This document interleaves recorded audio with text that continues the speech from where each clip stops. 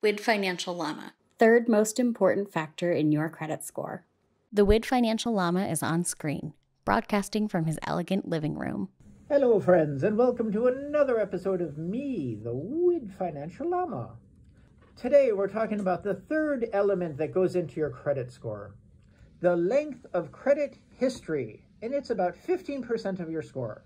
It looks at the average age of all your open credit accounts. Close-up view of a beautiful golden retriever sitting next to the llama's desk. Correct me if I'm wrong, Llama, but on the surface at least, it doesn't seem like there's much you can do about that.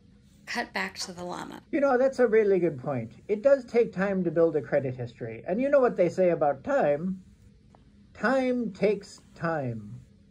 Ah, very wise. But this does allow for some planning.